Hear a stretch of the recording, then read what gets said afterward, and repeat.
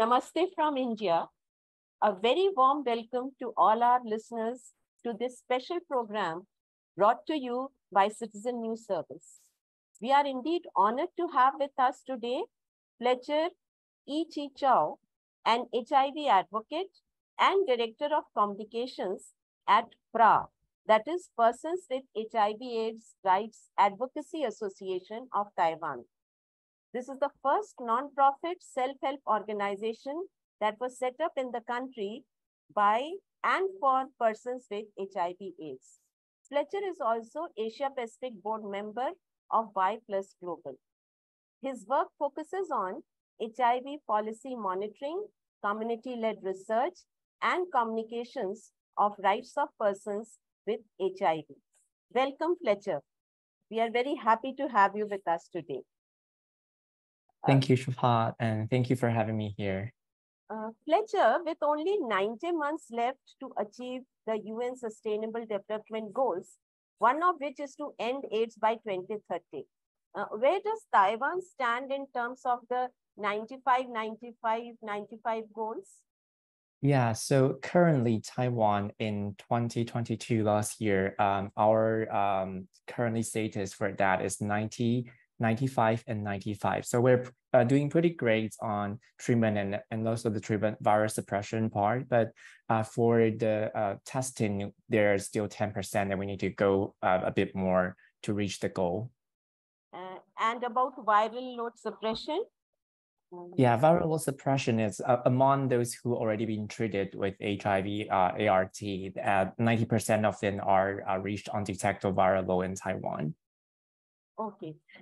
So can you please explain briefly what is undetectable equal to untransmittable? That is what we call U equal to U.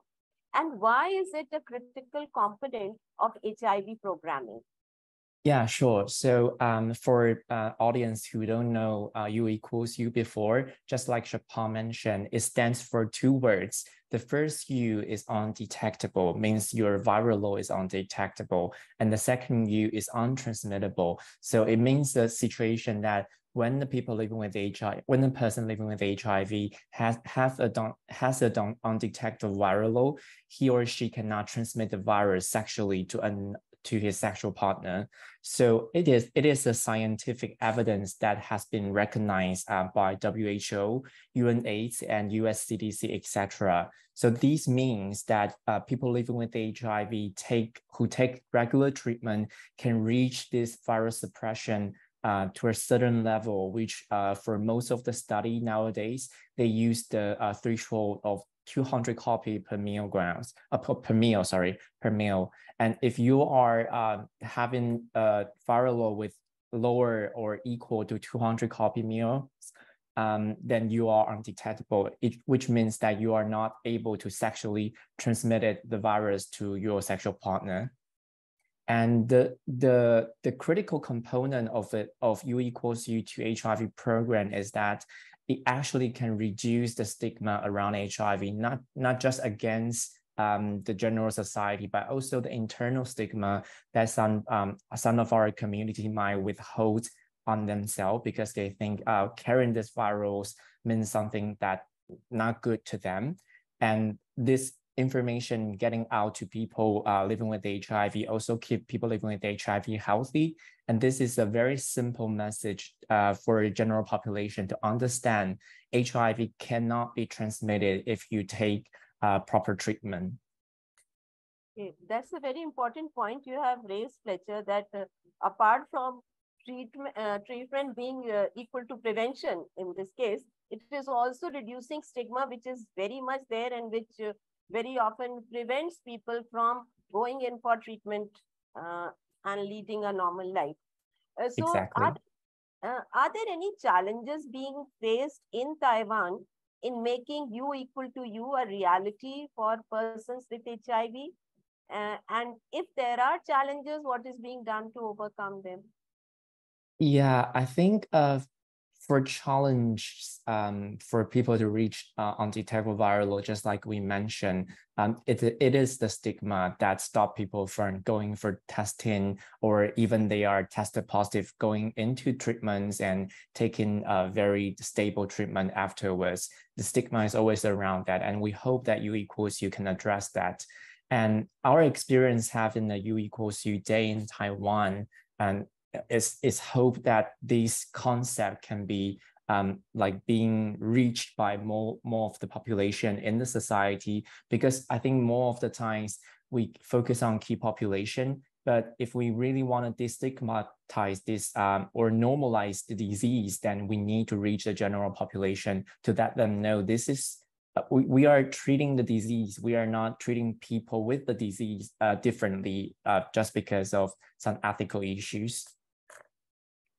Okay, I really echo your words when you say that the message has to reach the general population as well, which is because the stigma comes very often from the general population. So they need to be reached. You're very right there. Fletcher, what do you think more needs to be done at the global level to make U=U a successful program?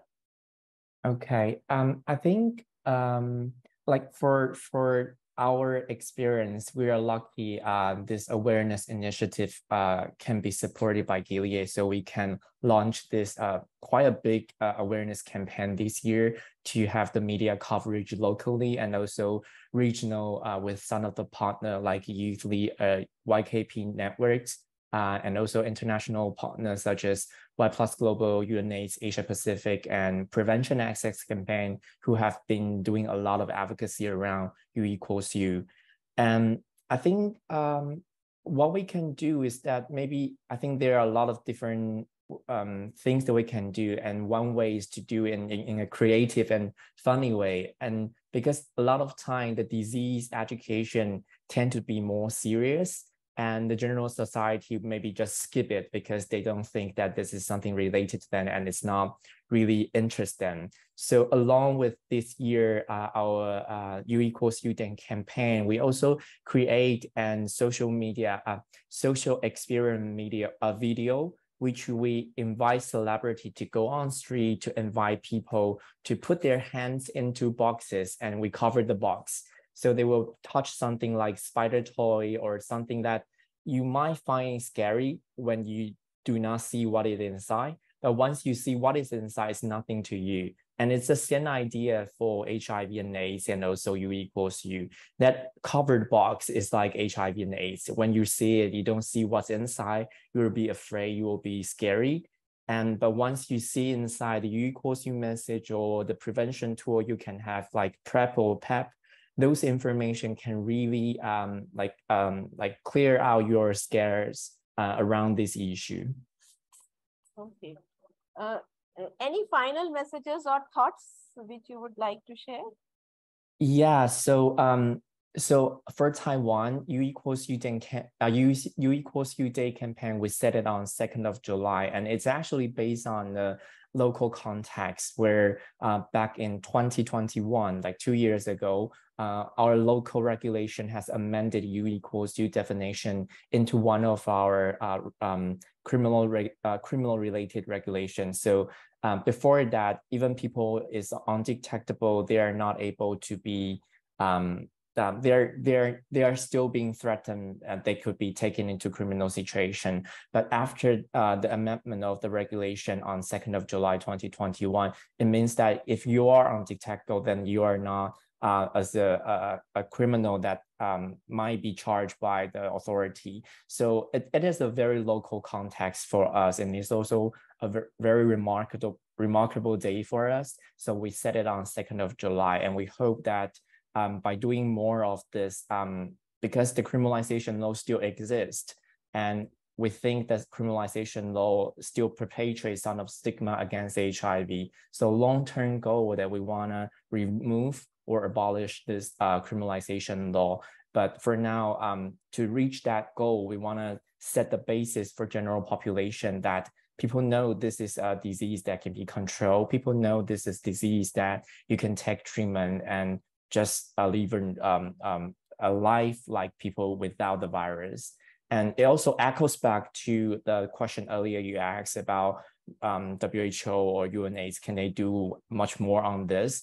At the very first, we didn't think about, so at the very first, we also think about why do we not mention this more on World AIDS Day, but we want to differentiate it a bit more because for a World AIDS Day, it has a lot of intersectionality around HIV that has to be tackled on that day. So we unpack this very individual component out of World AIDS Day and want to raise more awareness around U=U for general population. Okay, so do you think it would be a good idea to have one international day dedicated to this very thing, maybe by UNAIDS or WHO, like just to raise awareness and put the focus on U=U as you have been doing at your level on 2nd July in your country?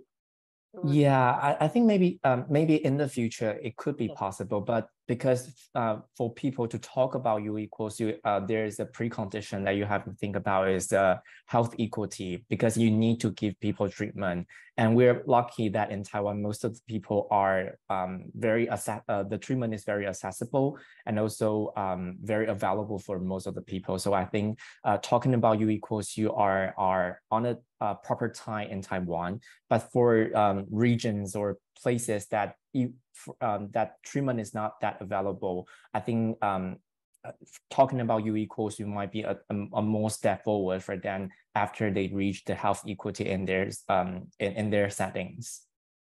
So very important that you have pointed to health equity, because health equity is very important, and again that would lead to gender equity and gender equality also. And it is important for all of us to be able to access treatment and to access health services to the best possible ability. So many thanks, Fletcher, for finding time to be with us today and for sharing these insightful thoughts about stigma, about criminalization. And unless we get rid of that, how will we be able to achieve the SDG of ending AIDS by 2030? So friends, we were in conversation with Fletcher, Director of Communications at Persons with HIV/AIDS Rights Advocacy Association of Taiwan. And I would like to reiterate what he had said, that there is strong scientific evidence that if persons with HIV are on life-saving and antiretroviral therapy and are virally suppressed, that is, their viral load is negligible or undetectable, then HIV cannot be transmitted from them to any uninfected person. In other words, treatment works as prevention and undetectable becomes untransmittable. We need to keep this in mind always. We conclude this session with the hope that U=U will become a reality for all persons with HIV, and that can be achieved only through, as Fletcher said, having health equity. So stay healthy and stay safe. Namaste. Thank you. Thank you very much.